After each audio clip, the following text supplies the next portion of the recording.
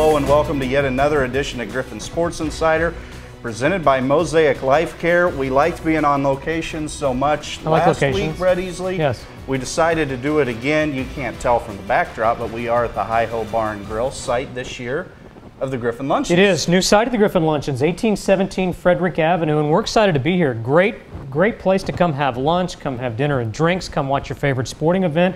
Great back room. That's where we are. Nice, quaint setting back here. Something on the menu for everybody. Great sandwiches. You can get a steak, salads, wraps, etc. Very convenient location. Come on down. We're here every Monday, noon to 1, talking Griffon athletics. No RSVP is required. Well, and we will be talking, one of those coaches, Coach Jerry Partridge, talking about football. Last Thursday, maybe karma came to bite the Griffon football team a little bit in just their second loss in the last 13 tries against Central Missouri. Missouri Western in the land of the Mules, literally, for a fourth straight Week 1 showdown with Central Missouri. Griff's looking for their fourth straight win over a UCM team ranked number 20 in the D2.com poll. Early on, things going Missouri Western's way. 9:27 to go, first quarter. Skylar Windmiller lobs a pass up for D. Tolliver, who somehow pulls it down over a UCM defender for a 17-yard TD strike. Griff's up 7-zip. Griffon faithful happy for now, but they'd see a lot of this. An 11-play drive ends in a 45-yard Billy Greco field goal to cut Western's lead to 7-3. But 2 drives later, Missouri Western threatening again at the UCM 23. Windmiller's pass to Trey Lewis bounces off his shoulder pads and into the waiting arms of Austin Miller, which would lead to another Greco field goal. Griffon defense did their part. Giannis Matula stops Garrett Fugate dead in his tracks here, but 3 first-half field goals gave the Mules a 9-7 halftime lead, and Max is just beside himself. Hey, it was pretty hot. First drive of the fourth quarter, and the Griffon offense starts to click again. Windmiller hits Brandon Clark in stride for a 69-yard pass to the UCM 1, the first play of the fourth quarter that would lead to a 1-yard Raphael Spencer TD run. Griff's up 14-9.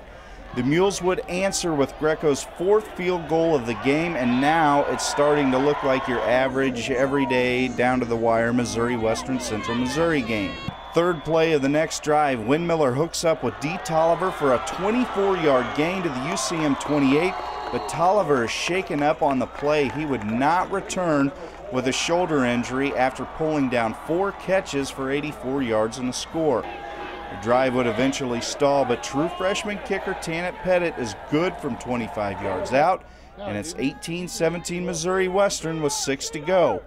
Remember, we said it would come down to the last minute.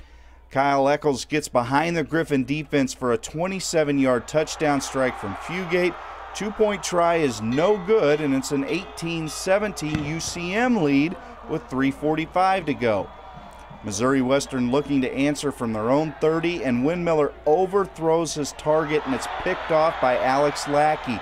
UCM ball with the lead, and 3:30 left on the clock. But West Bell's defense forces the Mules into another field goal attempt, and for the first time all night, Greco misses. This one from 42 yards out, and one more chance for the Griffons. Windmiller to Clark for 15. Windmiller to Lewis for 11. But all for naught as the Griffons' last chance with a minute to go, the pass falls incomplete. And Central Missouri defeats Missouri Western for just the second time in the last 13 meetings. And joining us now to reflect on the loss last week at Central Missouri, Griffon football head coach Jerry Partridge. Coach, you said it yourself right after the game. You couldn't beat yourself. That may have been exactly what happened Thursday night. Well, I feel that's what happened. I don't want to take anything away from Central Missouri, though I always get mad when people do that when we win. But they deserve to win. They made fewer mistakes. They didn't turn the ball over at all. Tried to throw a few interceptions. We didn't take them. But they never put the ball on the ground at all. We lost a turnover war. They weren't as penalized as us. They made 4 field goals. We made 1. I mean, they did enough to win a football game. You know, we outgained them, but yet that's not how you keep score. So very frustrated with the loss, but it's over. Can't do anything about it now other than try to correct those mistakes and move on to the next week. Well, it was game 1. It's the first game video film that you have of the year. Talk about some things you liked and some things that you probably didn't like. Well, on the offensive side of the ball, I think Brandon Clark played really well. I think there was good play out of Travis Anderson, left guard, who's an all-conference performer. Skyler Windmiller threw the ball well, can execute better in the running game a little bit. Running game-wise was disappointing. We only rushed for 37 yards, and there's some things probably that can be done differently to make us better in that category. Defensively, I thought we played a really good football for about 3 quarters. Had some big coverage busts at big moments that resulted in some major yards, and didn't like how we collapsed in the 4th quarter there a little bit. So that's frustrating. I thought our young kicker looks like he's got talent. We won the net punt game. We won the net kickoff game. I thought we covered kicks well. We returned kicks well. Those are things to build on. I think Central Missouri's got a good football team, and we're going to play another one in Central Oklahoma Saturday, so we got to get back and go quickly. One of the big kind of question marks, if there were any coming in, you alluded, special teams. Those guys look pretty good. Your safeties look really, really good too. You got good play really out of the newcomers, so it's really just cleaning a few things up, right? Well, we felt like our safeties were kind of the stars of the defensive side. I mean, I think both Dante Watkins and Jonathan Owens played well. Dante got a penalty he'd like to have back, but those guys played well. I think both our inside backers did some good things, were solid. Dalen Harper on the front D-line played really well too and showed up pretty big. So, we felt good about that. We played well defensively. I mean, that's 300 yards against an offense probably will end up averaging 400 yards a game. Talk about your quarterback, Skyler Windmiller. His first career 300-yard passing game. Did some good things in the passing game. Did throw a couple interceptions. Maybe one of those wasn't his fault. Your thoughts on his? Well, one of those wasn't his fault. And you're going to lose inside linebackers sometimes. So the interception parts I don't get too upset with. But you can't have a ball clank off the pads. Your receivers got to stick their hands out and catch it. And that was in the red zone. I think there's some things he could have done differently in the run game to help us. But for overall, I thought he played pretty well throwing the football. You talked last week with us about a big group of wide receivers that maybe some of them unknowns. We know a couple of them at least played really well. One of those guys, D. Tolliver, probably not going to have him this week because of an injury, but just talk about what you saw out of that group of receiver. Well, again, I said Brandon Clark played well. D. Tolliver played really, really well. Feel really good about D and his leadership he's showing. Has an AC joint strain. Will be out probably this Saturday. He's telling people he's going to play, but I don't know that's possible. We should have him in telequal next weekend. Receiving core, though, there's some things those guys can do better. I think you're going to see the best stuff out of them later on. Juwan Johnson had a nice game, too, but he's hurt a knee in practice yesterday, so I don't know we're going to have him. So, overall, tight end-wise, Furbett caught the ball, did some nice catches. Alec did, but I think Alec can play better, too. That's a look back at Central Missouri. We will move on to the home opener this Saturday against Central Oklahoma when Griffon Sports Insider returns. First, here's Bo. Stick 'em, ha ha ha, stick 'em. Stick 'em, ha ha ha, stick 'em.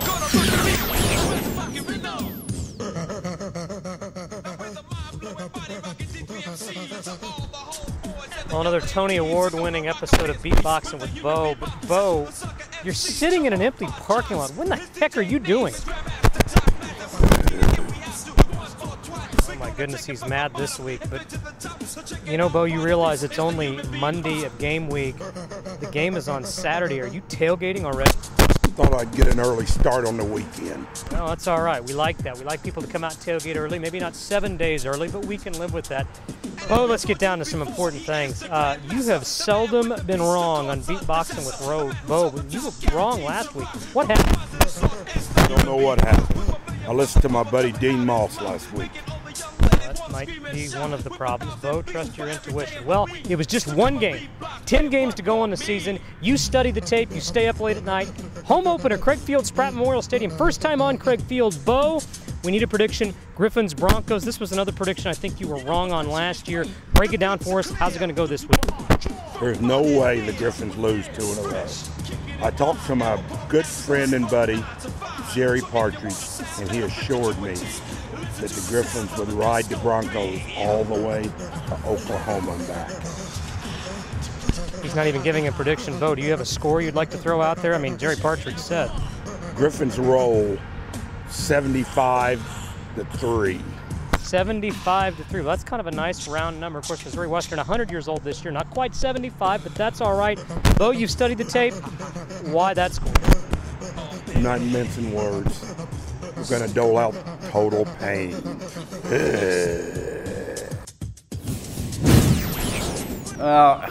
You said it last week. Bo's never wrong, but sometimes he's not always right. Really far from being right. Last week, not so much. Let's hope. I would expect nothing less from Bo. That's kind of right what you've grown to expect from Bo, isn't it? Yeah, he's outrageous.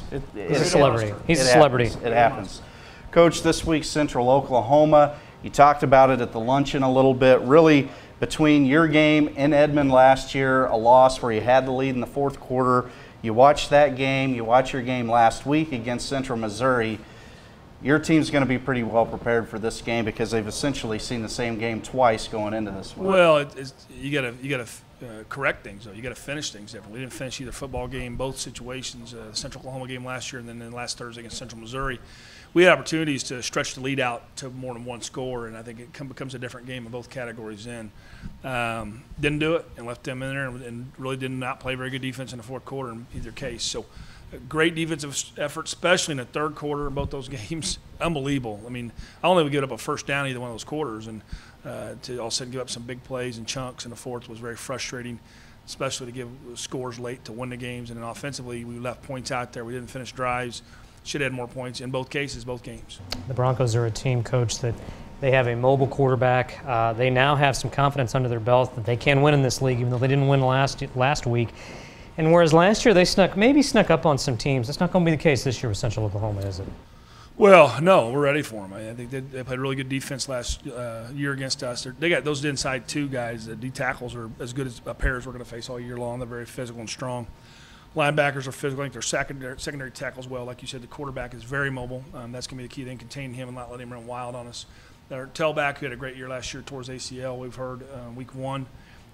They have some good receivers, got some linemen that are pretty physical, so it's going to be a challenge, and they're going to be angry. They're up 20 to they outgained their opponent by over 100 yards Saturday and lost. Their turnovers were the name of the game. At one point, they were up 20 to nothing and had fumbled twice inside the 5-yard line, so they should have been up 27 nothing at the very least, and maybe even 35 nothing. These are two teams now, week 2 of the season, both picked pretty high, both with postseason aspirations that are 0-1. Either one of you comes out of this game 0-2. The outlook's starting to look a little bit more bleak. Is this about as big of a game in week 2 as you've had recently? Every year it is, because you don't get tournaments at the end. You got to win. And so, I mean, in 2011 we lost to Pittsburgh first game, had to play Central Missouri. So every year it's this way. And honestly, the coaches predicted us to lose both these games anyway. We're supposed to be 0-2. So, we come out 1-1. We're ahead of the game. It's also the first opportunity this year to play at home, but a lot of different things about home this year. A new surface, Craig Field, now at Spratt Memorial Stadium, and a lot of renovation out there over the summer. Obviously still a ways to go, but just talk about the home opener and just some of the new digs out there. Yeah, we're excited. I mean, it's going to be different to have a game when it feels that close to the stands, but the crowd will be more of a crowd noise factor. I think probably there's times when I've been able to yell and get people's attention. I don't know if I'll be able to get that done as much. I know we're getting ready to do some extra construction there in the stadium because they locked down that little gate, the little bicycle rack thing, so coaches can't go down the stairs of the field. So I'm going to have to go all the way around to the hill, but for practice. But we're looking forward to it. It's like I told Matt Trenton. I said, Spratt Stadium is a lot of my lining in my life. And it's been a lot of special moments out there, and when it's all said and done, it's going to be a great memory to all those games we've coached there and been able to compete. And anytime you get an opportunity to win a football game there, it's just a great thing. Maybe a wrinkle to the uniform this week too, correct? Yeah, we're going to wear the gold helmets. Excellent. Gold helmets will be popped out, and then probably the gold and the black jersey and the gold pants. We'll try to keep as little black on us as possible because it attracts the heat. Painted gold day as well. That's fitting. Oh yeah, it's fitting. Centennial year, a little bit of a throwback with the gold helmets. I like it. Let's throw back and get a win over Central Oklahoma. You had so many of them early on. The other thing that's very fitting about the end of this segment, yeah. we deprived people of this forget? last week. We had some technical difficulties, so it is time for Easley's Impromptu. We're going to ask Coach P 3 questions, tantalizing trio. This week, by the way, we're featuring a great Reuben sandwich. We're here on location at the HiHo Bar and Grill. The special's the Reuben sandwich. If you're looking for a good one, the special's the Reuben sandwich. You like Reuben sandwiches, don't you, Coach P? No, I do not like Reuben Reuben hates them. Well, I love them. I'm with you. So, Coach P, here's how this works to remind folks, because they didn't get it last week, and then since they haven't had it with you since 2014, I'm going to ask you 3 questions that may relate to football, they may not. You're going to give me the first thing that's on your mind. Probably not, okay. Number 1, because I know you have an opinion on this, what in the heck is wrong with Royals ace Johnny Cueto? He's got to get the ball down. I'm not sure how he's going to get the ball down, but he's got to get it down. Everything's elevated. Do you think he's injured? No, he's not injured. He's not injured. Okay, I think he needs to get the ball down as well.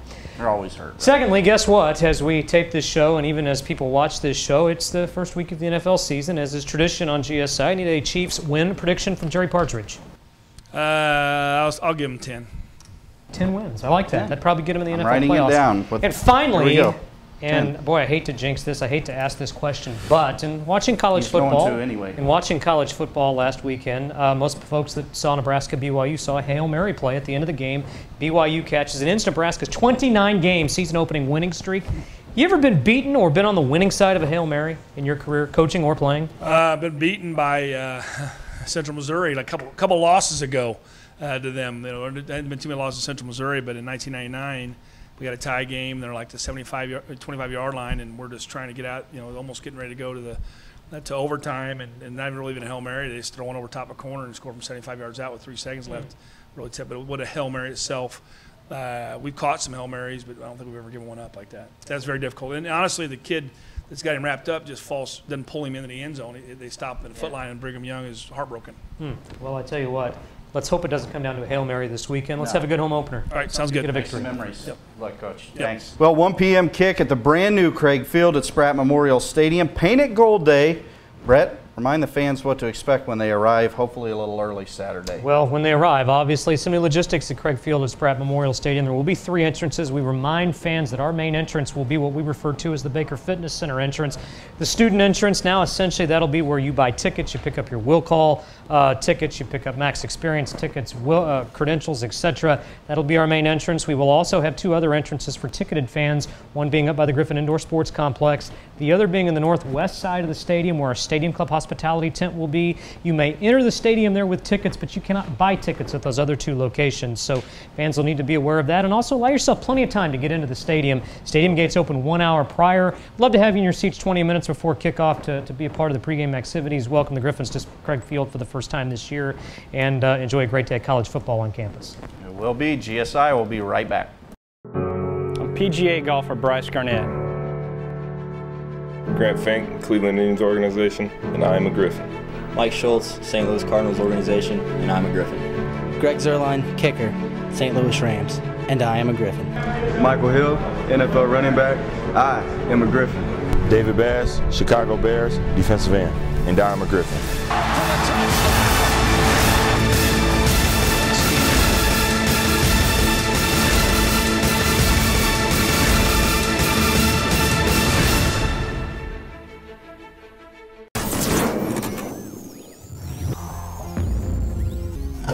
Well, Craig Field at Spratt Memorial Stadium saw action over Labor Day. The Griffin soccer team actually debuted.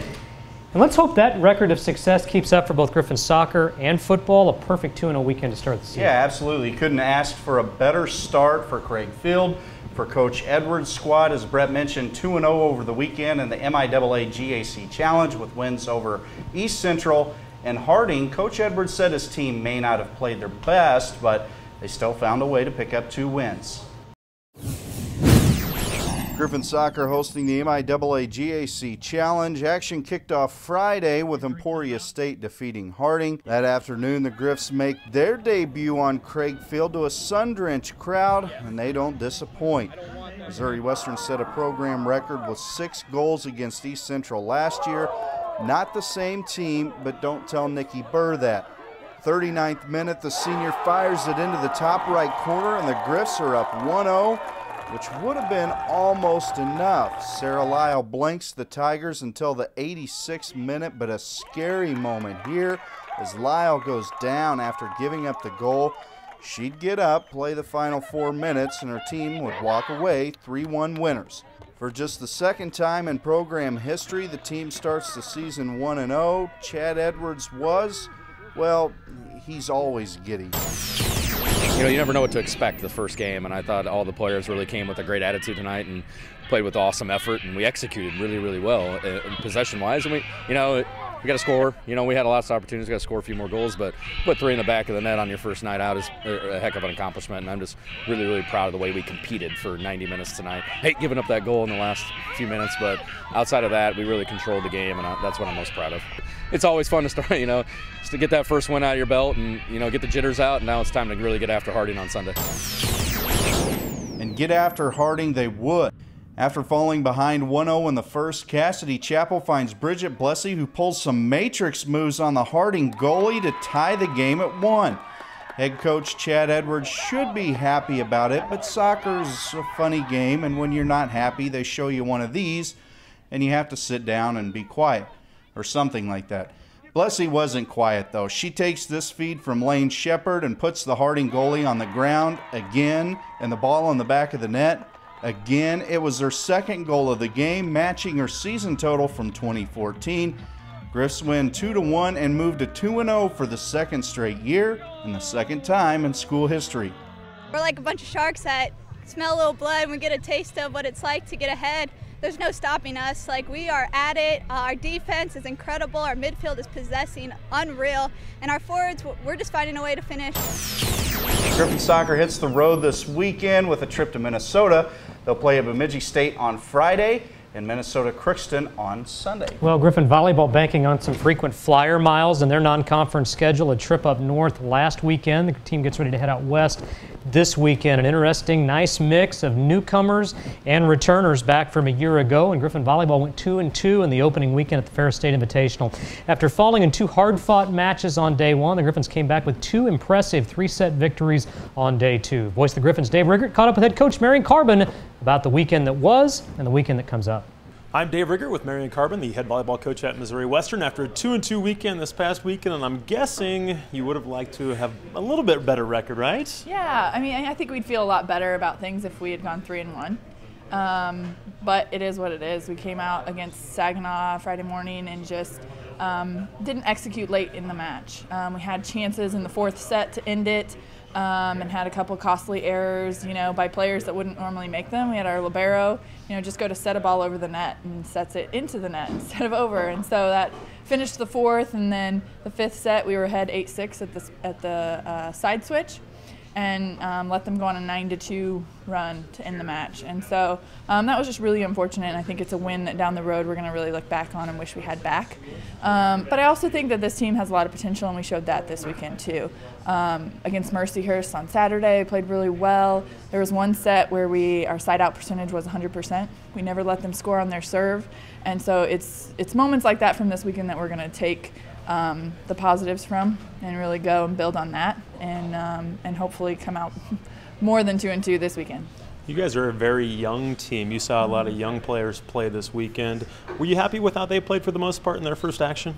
Yeah, we were. I think, we started and played 3 true freshmen, and they pretty much played all 4 matches and had really good performances in some matches, and then some freshman moments where, they couldn't execute, couldn't find kills, and just didn't have the experience to figure out, more creative ways to get kills and to score points for us. And so that will come with time.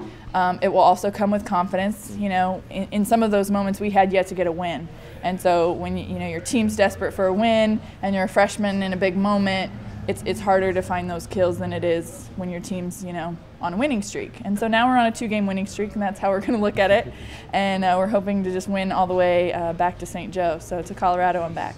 Were you impressed by how your kids did respond from the 2 losses and bounce back and win the next 2 games? Because again, a young team, you're still working on chemistry, things like that. Could be kind of a fragile thing, but they bounced back pretty well. Yeah, we did. I think it went well because, number one, we have a lot of returners. I mean, we have some new players and some youth, but we also have experienced returners. Jesse Thorpe, Jordan Shohan showed just a lot of maturity in the way that they handled things and the attitude they came back with on Saturday.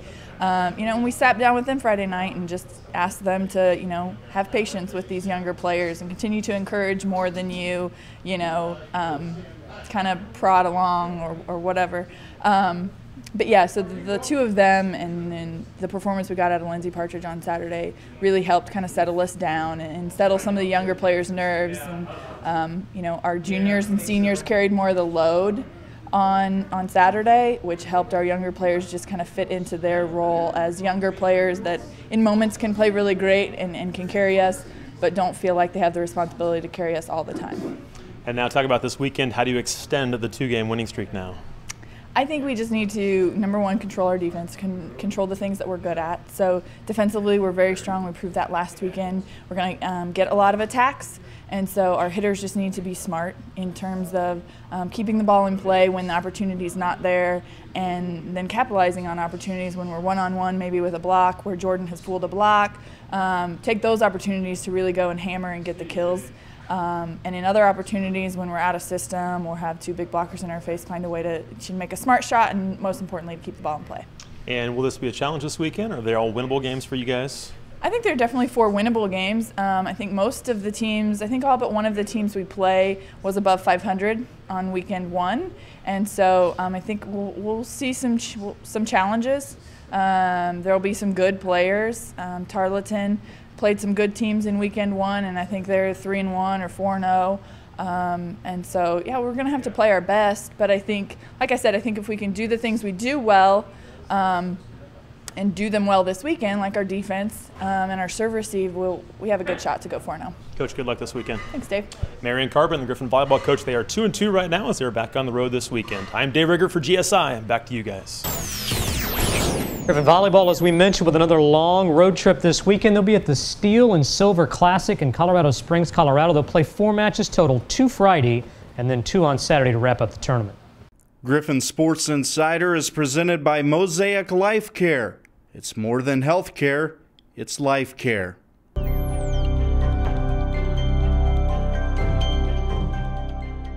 Every concussion is different. A lot of times people get headaches right off the bat, but sometimes that's not always true. That doesn't always happen right off the bat. Dizziness, maybe some ringing in the ears. You're going to look for blank stares. They may not be able to tell you where they're at, what they've had for breakfast. They may not be able to tell you what they're doing. I could feel it, you know, and it was just off. There was something about it that I had no control over. Hearing doors shut and everything would make your head just pound, and lights would just be crazy. Like, just little things that you take for granted you just can't do. But it's important to remember that some symptoms may not develop until 2 or 3 days down the road. So just because you don't have symptoms right after the event doesn't mean that you don't have a concussion. If in doubt, get checked out. In summary, concussion symptoms are varied and can be grouped into 4 categories.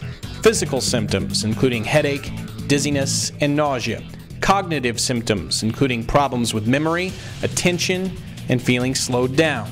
Emotional symptoms, such as sadness, irritability, and feeling nervous. And finally, problems with sleeping. Well, welcome back to GSI, presented by Mosaic Life Care. That part 2 in a series on concussions in the Mosaic Life Minute Break. That's correct. And again, concussions, very, very serious part of any sport. Football seems like especially, but always good to know prevention and how to get yourself back in the game after you suffer one of those situations. Yeah, great time of year for us to be showing those. Youth sports especially, very active this time of year, high school sports. All of it, those are great features. Very serious issues to be paying attention to. Well, a big time week this week for Griffon Athletics. Just one team at home, but that's Griffon Football in their 2015 debut. Craig Field. Well, the start of the home season is always festive, especially for the football season, and always a lot of events that surround that. We've got our Booster Club barbecue this week, and then on Friday, an event we're really excited about, kind of a tradition we started 3 years ago. This is our 3rd annual United Way Paint It Gold Friday. The start of the season kind of falls at a good time, right in the conjunction with the local United Way campaign. So we've teamed up with the good folks of the United Way. We're going to have about 50 or 55 volunteers throughout St. Joseph at 5 different locations. We'll be at Hy-Vee, we'll be at Apple Market locations in St. Joseph and Savannah, and then we'll be at the city intersections here in St. Joseph, 22nd and Garfield, Noyes and Mitchell, and we'll have volunteers there from 7 a.m. to 7 p.m. accepting donations for the local United Way campaign. And anybody making a donation will get the commemorative Paint It Gold Friday newspaper, compliments of the St. Joseph News Press. That newspaper's got season previews about all 3 of our fall sports, a little bit about the Spratt Stadium renovation, some good pictures in there, a little bit about the timeline, and also some really good stuff about the United Way campaign and how you can get involved with that. Again, that's this Friday, September 11th, basically 7 a.m. to 7 p.m. at those locations listed. Take part in the United Way Paint It Gold Friday and kind of get yourself ready for a home football weekend at Spratt Stadium. Yeah, win-win for everybody. Absolutely. You get to support a great local organization and get caught up and get fired up for Griffon Athletics this season. Well, that's going to do it for this week of GSI. We'll be back hopefully on location somewhere else or right back here next Hawaii week. next week, right? Hawaii, That's yeah. what I thought. As long as I can wear a Hawaiian shirt, We'll let belay, hula skirt, We'll all let that you. good stuff. So we'll see you next week. Painted As Gold always, Friday, wear your gold Saturday, and as always, go Griffs. Griffs. I'm the cult of personality.